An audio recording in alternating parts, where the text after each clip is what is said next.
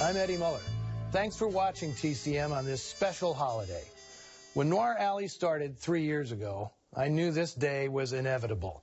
Hollywood's most noir-stained maternal melodrama being broadcast on Mother's Day.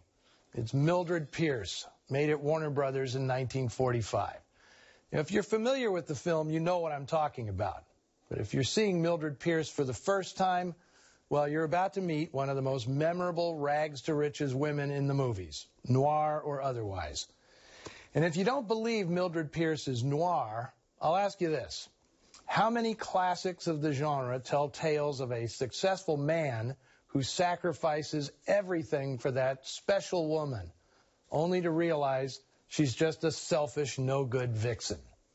In this case, the femme fatale who wraps the heroine around her little finger is Mildred's own daughter. In most noir, the family is threatened by some stray outside force disrupting their domesticity. Here, the cancer is Mildred's own flesh and blood. Happy Mother's Day. Mildred Pierce is based on a novel of the same name by James M. Cain, published in 1941. Cain is one of the seminal writers of noir fiction. His Depression-era novels, The Postman Always Rings Twice and Double Indemnity, are cornerstones of the noir ethos. They were written after Cain, a former newspaper man, had tried and failed to make it as a screenwriter in pre-code Hollywood. Both were slim, hard-boiled volumes revolving around adultery and murder. Mildred Pierce was something very different. It was Cain's magnum opus, a saga by his standards, about business, family, opera, and the California dream, centered around a divorced woman with an indomitable entrepreneurial drive and the maternal instincts of a mama bear.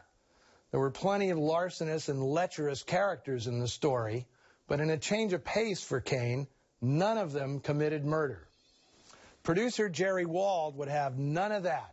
Once he saw the success Billy Wilder scored with Double Indemnity in 1944, Wald aimed at replicating it, setting up a movie version of Mildred Pierce at his home base, Warner Brothers.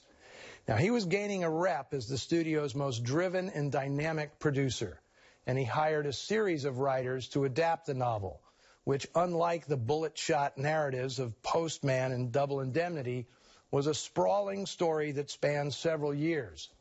To goose things up, Wald insisted a murder set the story in motion and that it be told in flashback, a device lifted directly from the Double Indemnity script by Wilder and Raymond Chandler.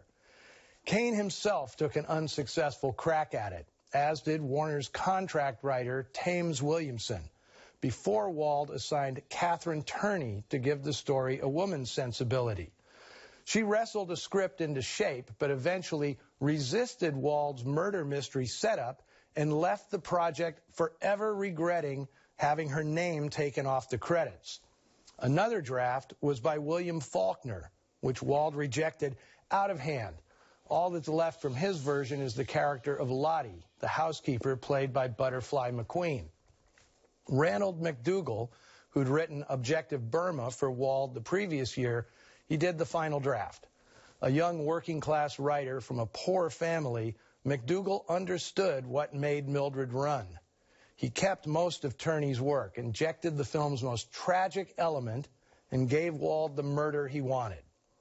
Now, while all these drafts were being crafted, Wald made the most crucial decision of all, asking Joan Crawford to screen test for the lead. Normally, that would be an insult to a star of Crawford's magnitude, but she'd recently been dumped from her contract at MGM, and by the time Mildred Pierce was released, Crawford hadn't been on screen in 2 years. That's how much her star had dimmed. Bette Davis and Ann Sheridan had already turned down the role, and Barbara Stanwyck, who saw herself as Mildred incarnate, desperately wanted it. But like a great producer, the obsessively meticulous Jerry Wald wasn't afraid to gamble once in a while. He chose Crawford to star, and the rest, as they say, is history.